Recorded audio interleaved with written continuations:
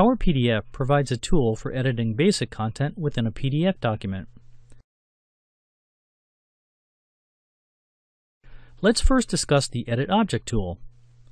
The Edit Object tool allows you to make minor text revisions to a PDF document, including modifications to attributes, font type, size, fill color, and so on. If the PDF document is secured to prevent editing, this tool is not available unless you get permission from the author. See Digital ID settings. You can only change text and properties if the related fonts are available in your system or embedded in the document. See Embedding Fonts. Note that editing should be kept to a minimum because the PDF format is mainly for document exchange, distribution, and publishing, not for large-scale text revision. Text editing may not succeed on text where only a subset of the original font is embedded.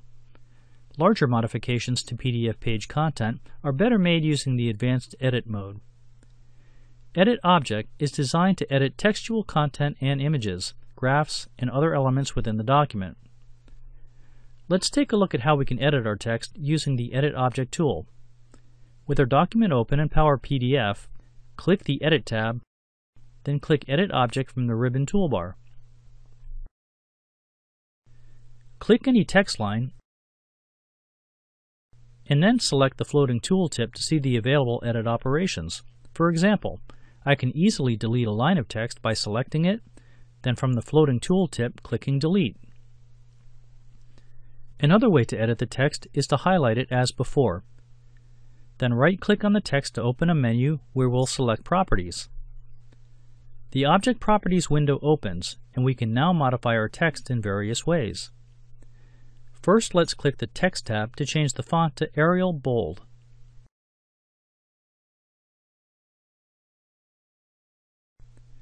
Next, we'll change the fill color to red.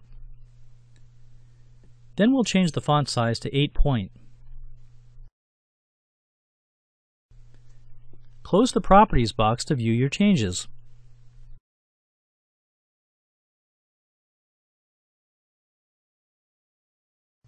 It's important to note that in order to edit text in a document, the fonts used in the document must be available on your system. If you click on the Edit Object tool and are unable to directly edit the text, that means that the PDF document you're working on has text properties such as font or point size that are not available on your system. In order to edit the text, you need to open the properties of the text object and change the font to the one that is listed. Then change the point size to one that is listed. Once you save the file, you can reopen it and edit text normal. Now let's take a look at how easy it is to touch up and resize objects.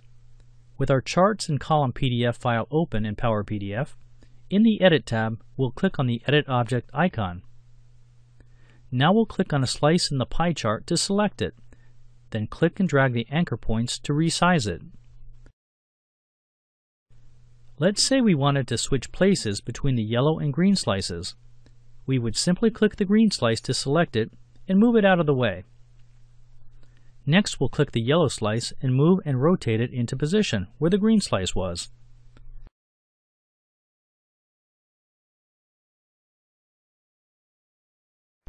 Finally, we'll click the green slice and move and rotate it to where the yellow slice was.